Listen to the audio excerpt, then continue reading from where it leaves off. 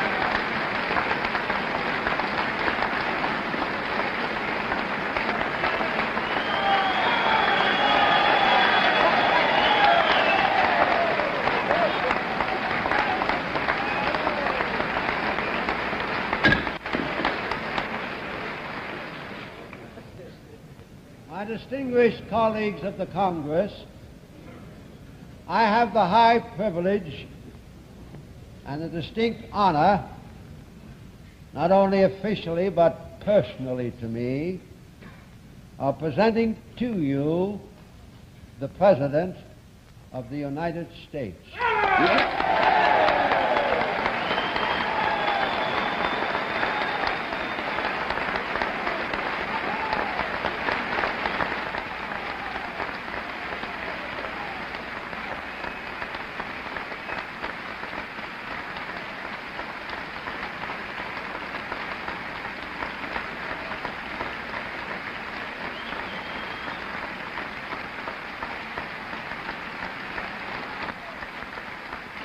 Speaker.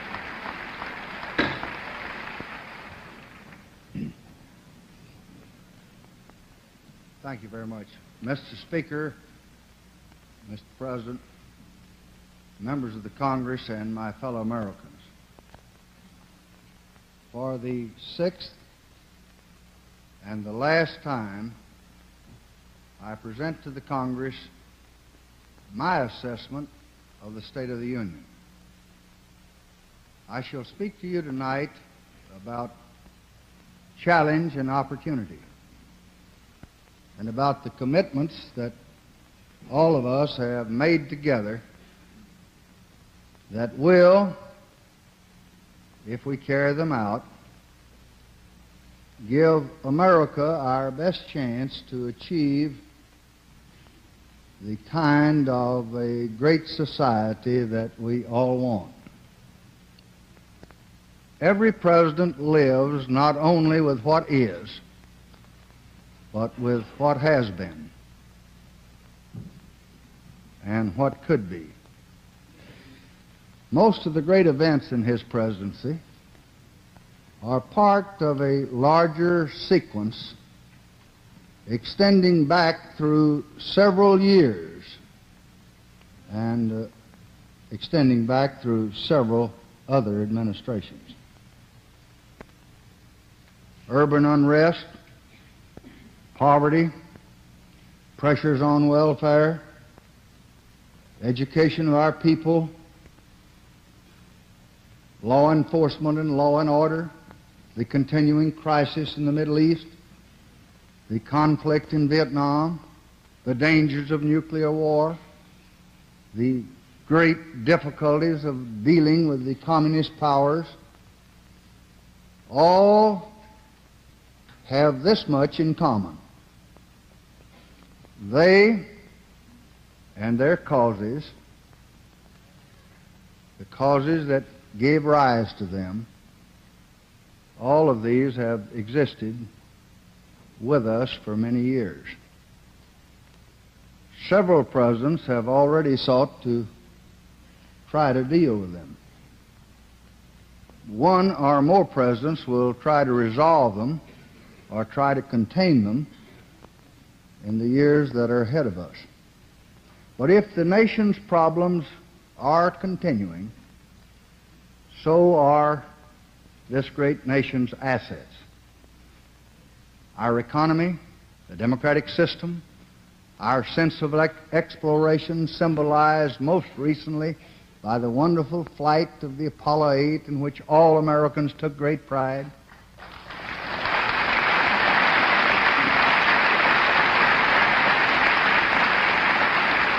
And the good common sense and sound judgment of the American people and their essential love of justice.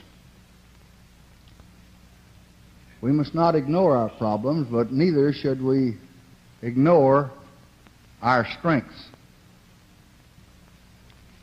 Those strengths are available to sustain a president of either party, to support his progressive efforts both at home and overseas. Unfortunately, the departure of an administration does not mean the end of the problems that this administration has faced.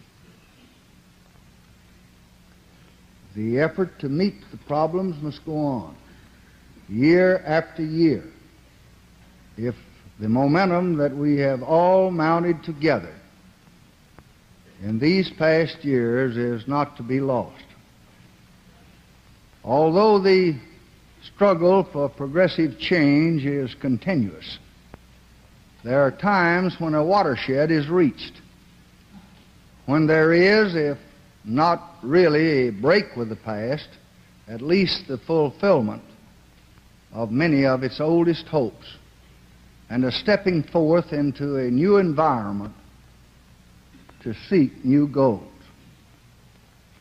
And I think the past 5 years have been such a time. We have finished a major part of the old agenda. Some of the laws that we wrote have already, in front of our eyes, taken on the flesh of achievement. Medicare, that we were unable to pass for so many years, is now a part of American life.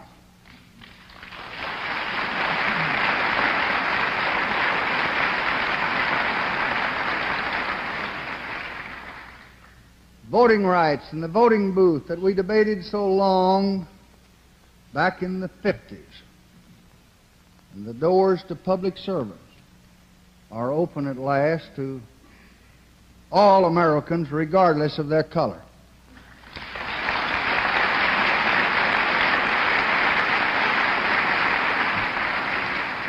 Schools and school children all over America tonight are receiving federal assistance to go to good schools.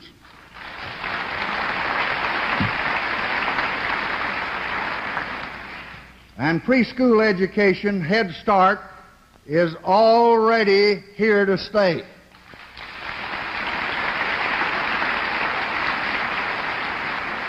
And I think so are the federal programs that tonight are keeping more than 1.5 million of our cream of our young people in the colleges and universities of this country.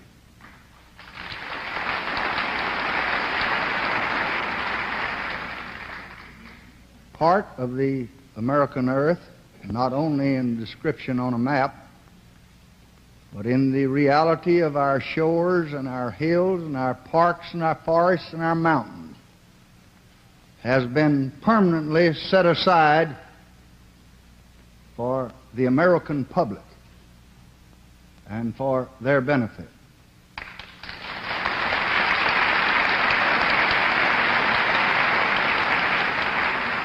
And there's more going to be set aside before this administration ends.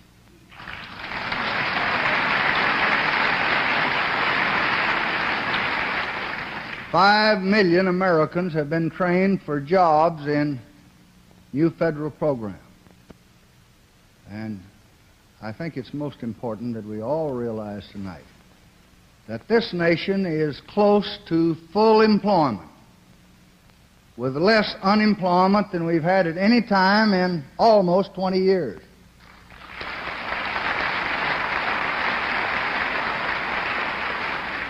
And that's not in theory, that's in fact. Tonight the unemployment rate is down to 3.3%.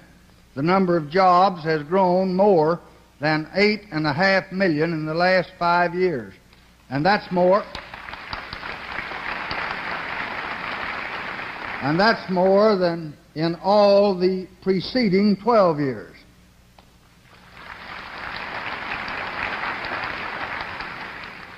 These achievements completed the full cycle from idea to enactment,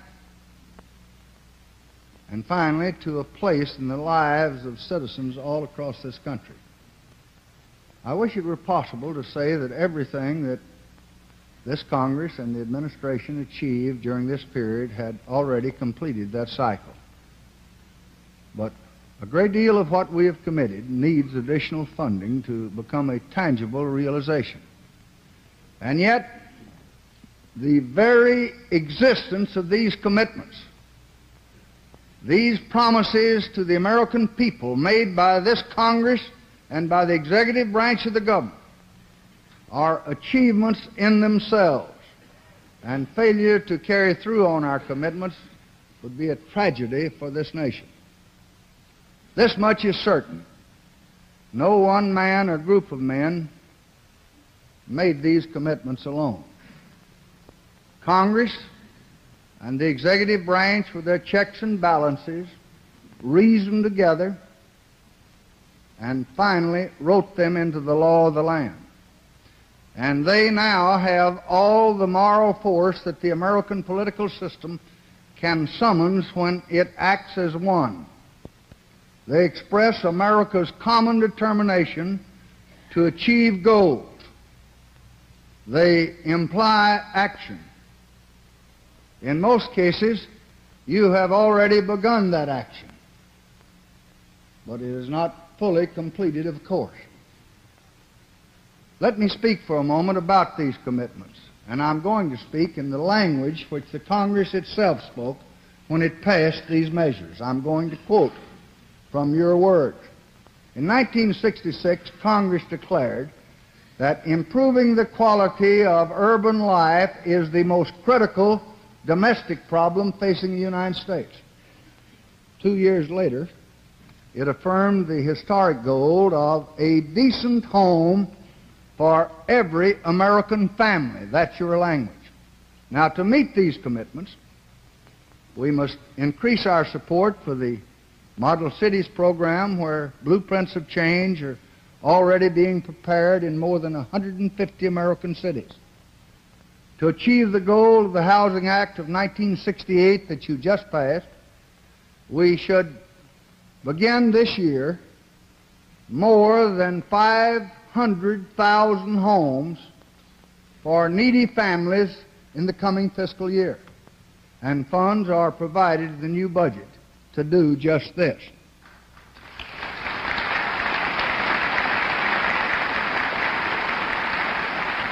And this is almost 10 times the average rate of the past 10 years. Our cities and our towns are being pressed for funds to meet the needs of their growing population.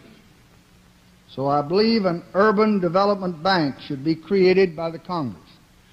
This bank could obtain resources through the issuance of taxable bonds, and it could then lend these resources at reduced rates to the communities throughout the land for schools and hospitals and parks and other public facilities.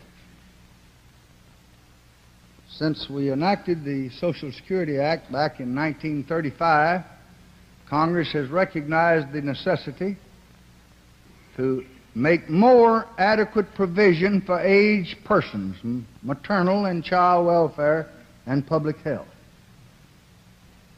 And that is the words of the Congress. More adequate, and the time has come, I think, to make it more adequate. And I believe we should increase Social Security benefits, and I'm so recommending tonight.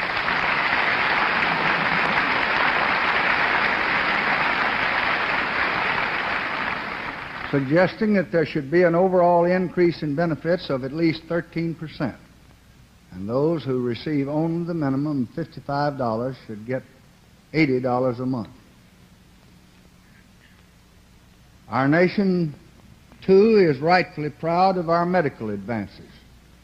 But we should remember that our country ranks 15th among the nations of the world in its infant mortality rate. I think we should assure decent medical care for every expectant mother and for their children during the first year of their life in the United States of America.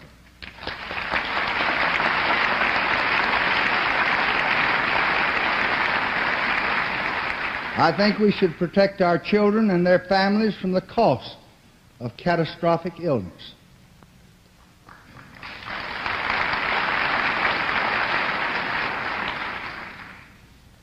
And as we pass on from medicine, I think nothing is clearer to the Congress than the commitment that the Congress made to end poverty.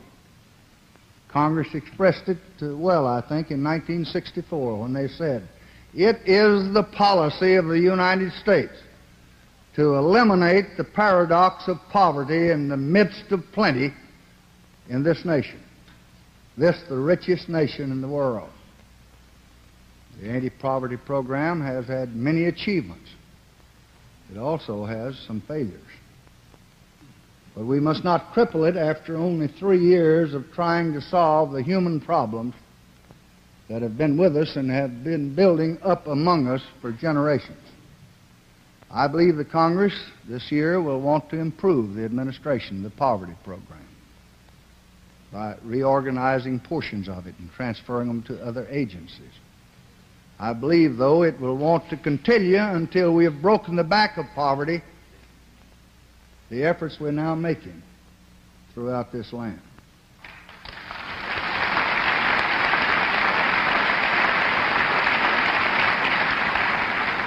I believe, and I hope the next administration, I believe they believe, is that the key to success in this effort is jobs, is work for people who want to work.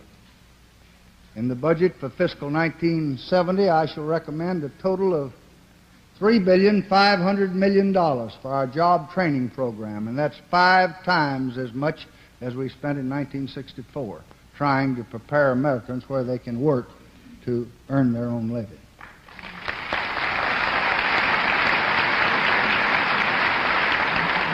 The nation's commitment in the field of civil rights began with the Declaration of Independence.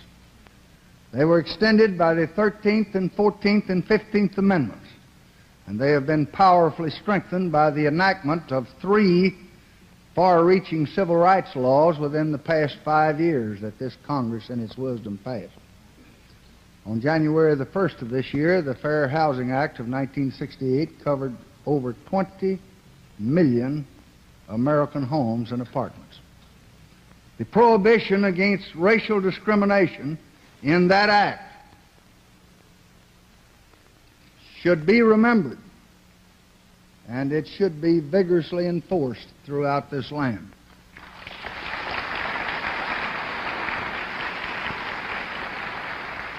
I believe we should also extend the vital provisions of the Voting Rights Act for another 5 years.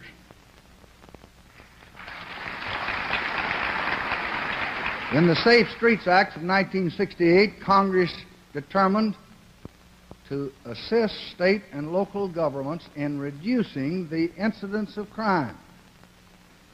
This year, I am proposing that the Congress provide the full $300 million that the Congress last year authorized to do just that.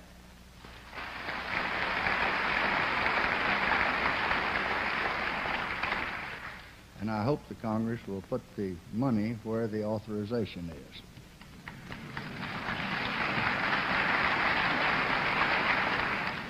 I believe this is an essential contribution to justice and to public order in the United States. And I hope these grants can be made to the states and they can be used effectively to reduce the crime rate in this country.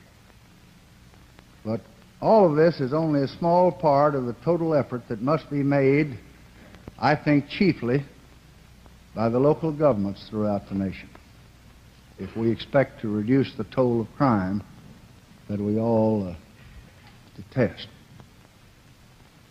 Frankly, as I leave the office of the presidency, one of my greatest disappointments is our failure to secure passage of a Licensing and Registration Act for firearms.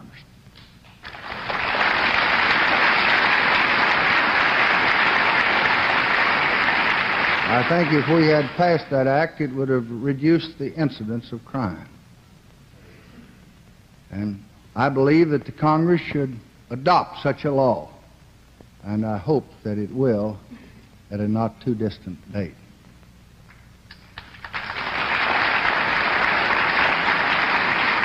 In order to meet our long-standing commitment to make government as efficient as possible, I believe that we should reorganize our postal system along the lines of the Capitol Report.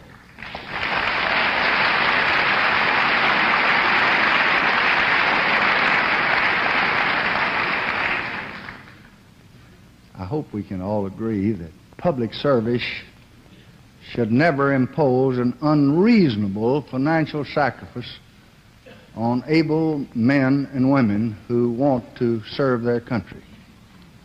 So I believe that the recommendations of the Commission on Executive, Legislative, and Judicial Salary are generally sound.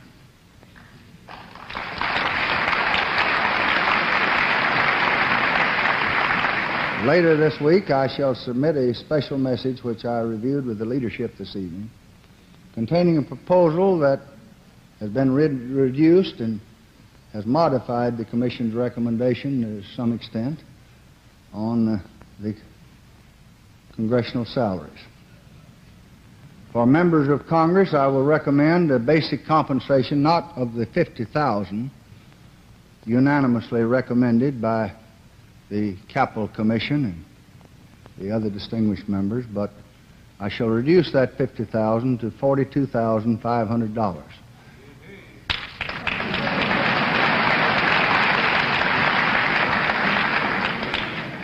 And I will suggest that Congress appropriate a very small additional allowance for official expenses so that members will not be required to use their salary increase for essential official business.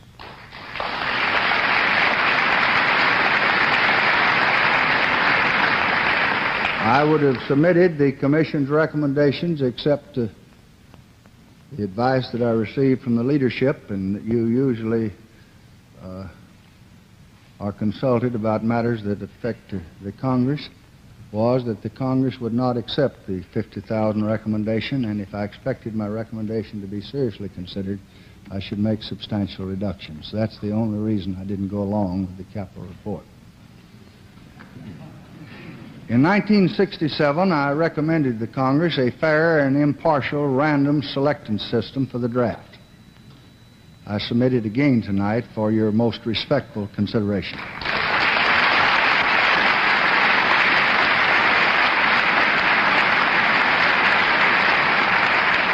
And I know that all of us recognize that most of the things we do to meet all of these commitments I talk about will cost money. And if we maintain the strong rate of growth that we've had in this country for the past 8 years, I think we shall generate the resources that we need to meet these commitments. We've already been able to increase our support for major social programs, although we've heard a lot about not being able to do anything on the home front because of Vietnam. But we have been able, in the last 5 years, to increase our commitments for such things as health and education from $30 billion in 1964 to $68 billion in the coming fiscal year. That's more than double, and that's more than it's ever been increased in the 188 years of this republic, notwithstanding Vietnam.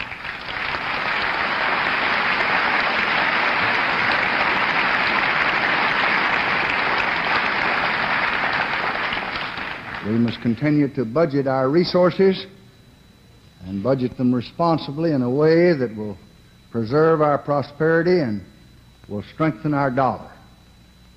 Greater revenues and the reduced federal spending required by Congress last year have changed the budgetary picture dramatically since last January when we made our estimates. At that time, you'll remember that we estimated we'd have a deficit of $8 billion. Well, I'm glad to report to you tonight that the fiscal year ending June 30th, 1969, this June, we are going to have not a deficit, but we're going to have a $2.4 billion surplus.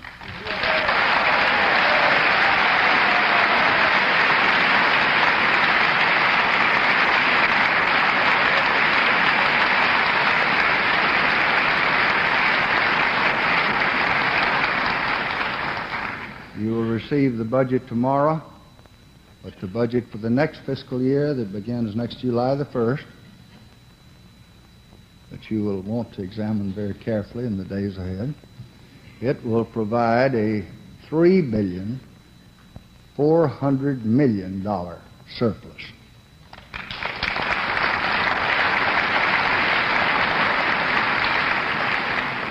This budget anticipates the extension of the surtax that Congress enacted last year. I have communicated with the President-elect Nixon in connection with this policy and continuing the surtax for the time being. I want to tell you that both of us want to see it removed just as soon as circumstances will permit. But the President-elect has told me that he has concluded that until his administration and this Congress can examine the appropriation bills and each item in the budget and can ascertain that the facts justify permitting the surtax to expire or to reduce, he, Mr. Nixon, will support my recommendation that the surtax be continued.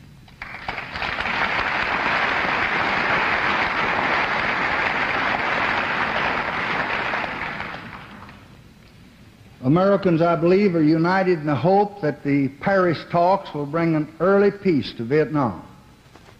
And if our hopes for an early settlement of the war are realized, then our military expenditures can be reduced and very substantial savings can be made to be used for other desirable purposes as the Congress may determine.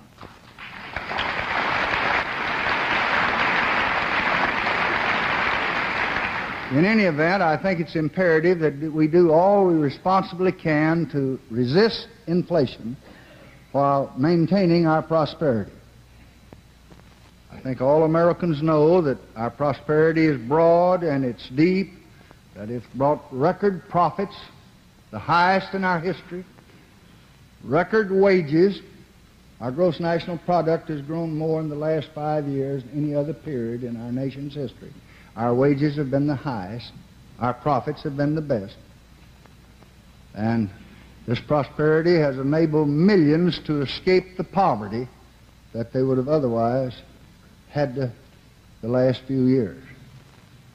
And I think also you'll be very glad to hear that the Secretary of Treasury informs me tonight that in 1968, in our balance of payments, we have achieved a surplus. It appears that we have, in fact, done better this year than we've done in any year in this regard since the year 1957.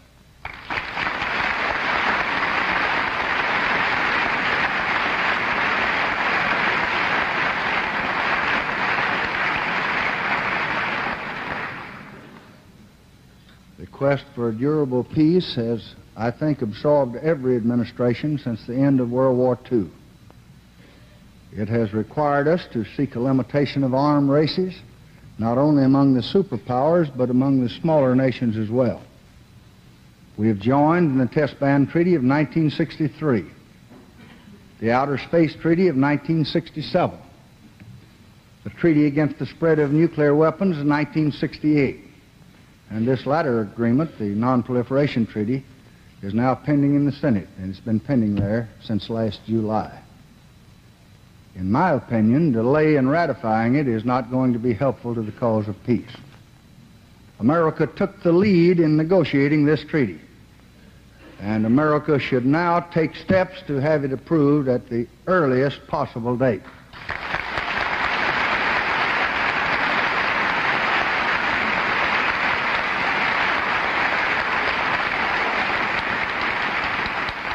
And until a way can be found to scale down the level of arms among the superpowers, mankind cannot view the future without fear and great apprehension. So I believe that we should resume the talks with the Soviet Union about limiting offensive and defensive missile systems.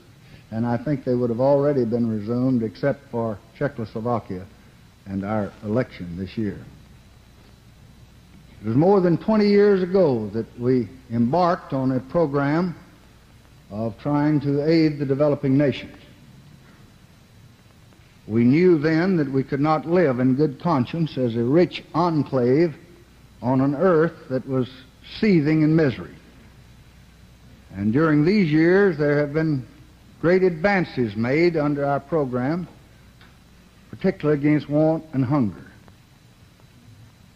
And although we were disappointed at the appropriations last year, we thought they were woefully inadequate. This year I'm asking for adequate funds for economic assistance in the hope that we can further peace throughout the world. I think we must continue to support efforts in regional cooperation. Among those efforts, that of Western Europe has a very special place in America's concern.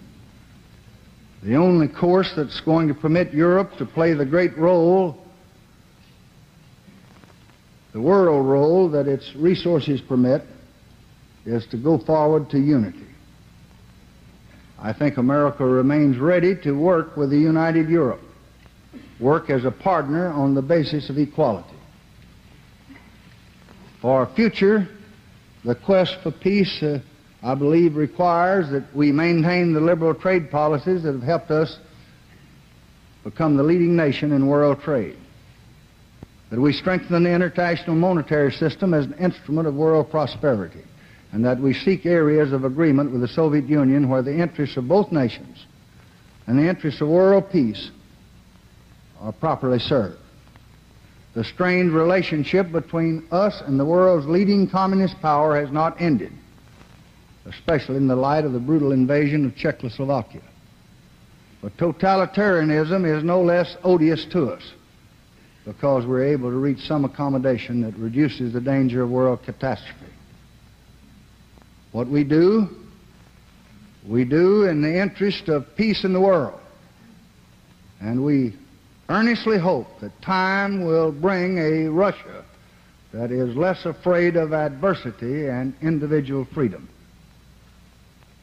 The quest for peace tonight continues in Vietnam and in the Paris talks.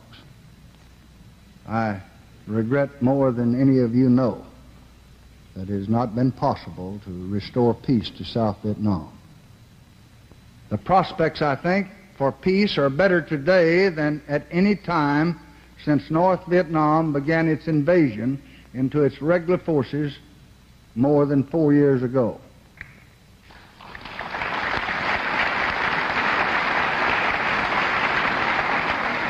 And the free nations of Asia know what they were not sure of at that time, that America cares about their freedom. And it also cares about America's own vital interest in Asia and throughout the Pacific.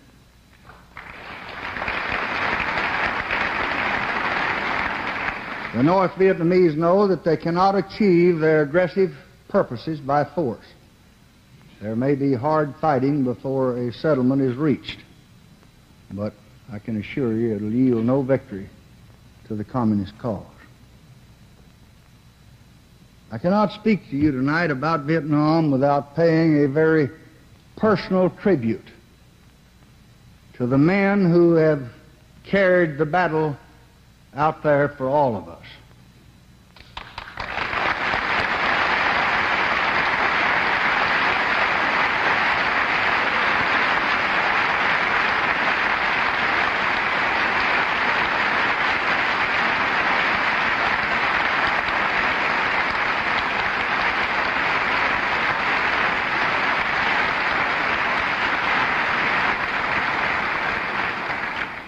And I have been honored to be their commander-in-chief.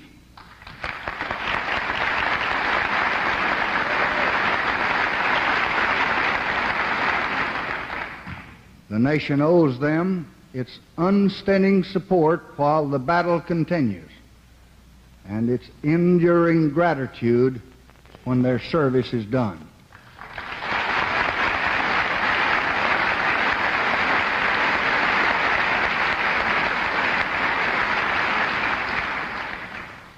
Finally, the quest for stable peace in the Middle East goes on in many capitals tonight. America fully supports the unanimous resolution of the UN Security Council, which points the way. There must be a settlement of the armed hostility that exists in that region of the world today. It is a threat not only to Israel and to all the Arab states, but it's a threat to every one of us and to the entire world as well. And now, my friends in Congress, I want to conclude with a few very personal words to you. I rejected and then finally accepted the congressional leadership's invitation to come here to speak this farewell to you in person tonight. I did that for two reasons. One was philosophical. I wanted to give you my judgment as I saw it on some of the issues before our nation, as I view them before I leave. The other was just pure sentimental. Most of my life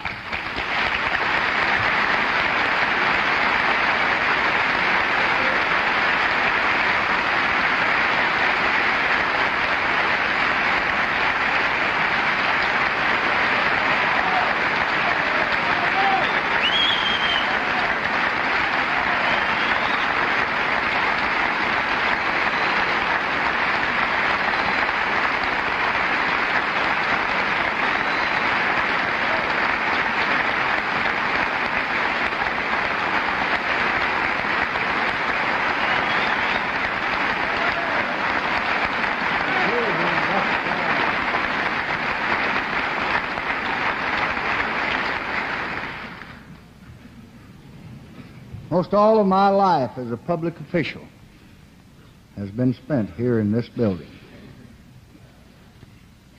For 38 years since I worked on that gallery as a doorkeeper in the House of Representatives, I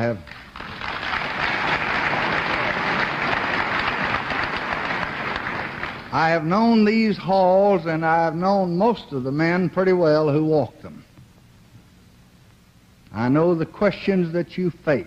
I know the conflicts that you endure. I know the ideals that you seek to serve. I left here first to become vice president, and then to become, in a moment of tragedy, the president of the United States. My term of office has been marked by a series of challenges, both at home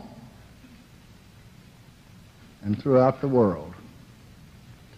In meeting some of these challenges, the nation has found a new confidence. In meeting others, it knew turbulence and doubt and fear and hate. And throughout this time, I have been sustained by my faith in representative democracy, a faith that I had learned here in this Capitol building as an employee and as a congressman and as a senator. I believe deeply in the ultimate purposes of this nation, described by the Constitution, tempered by history,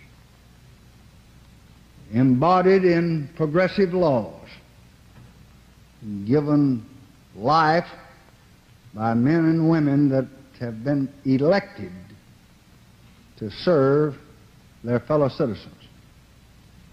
Now, for 5 most demanding years in the White House, I have been strengthened by the counsel and the cooperation of 2 great former presidents, Harry S. Truman and Dwight David Eisenhower.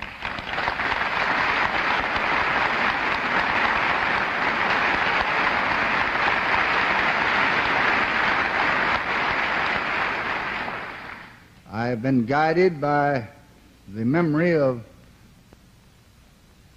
my pleasant and close association with the beloved John F. Kennedy.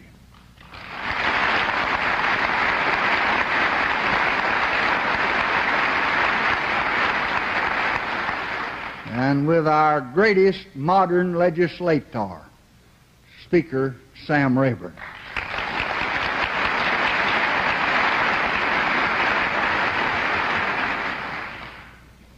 I have been assisted by my friend every step of the way, Vice President Hubert Humphrey.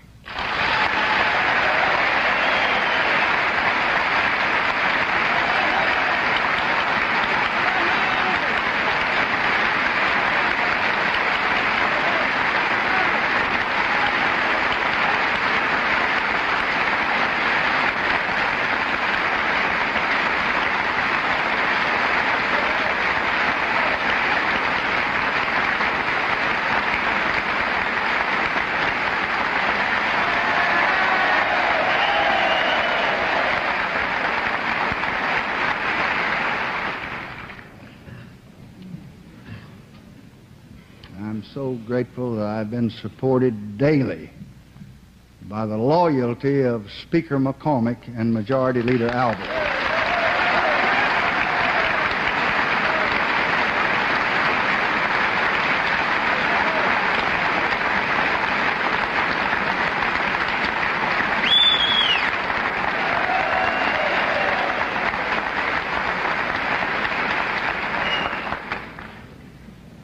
I have benefited from the wisdom of Senator Mike Mansfield.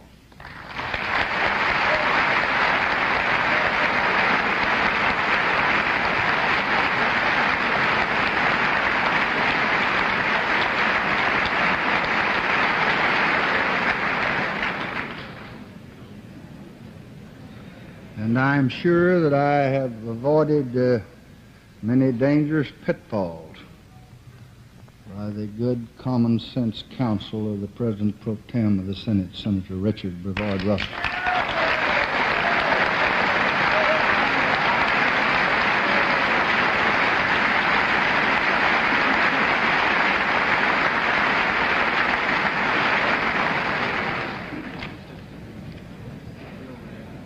I have received the most generous cooperation from the leaders of the Republican Party in the Congress of the United States, Senator Dirksen and Congressman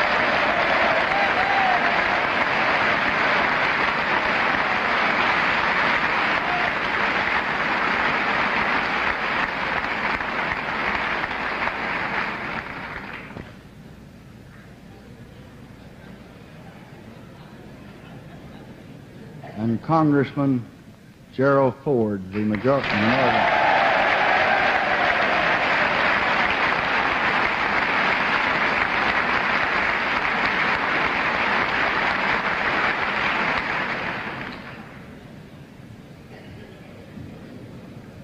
No president should ask for more, although I did upon occasion. But few presidents have ever been blessed with so much. President-elect Nixon, in the days ahead, is going to need your understanding, just as I did. And he's entitled to have it.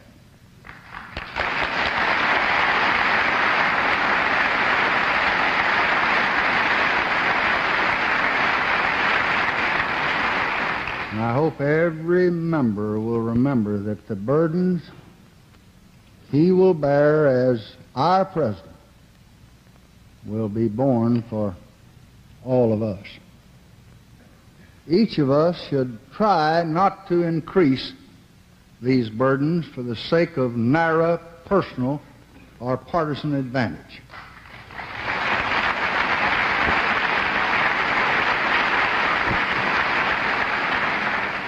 And now it's time to leave. I hope it may be said 100 years from now that by working together we help to make our country more just. More just for all of its people, as well as to ensure and guarantee the blessings of liberty for all of our posterity. That's what I hope. But I believe that at least it will be said that we tried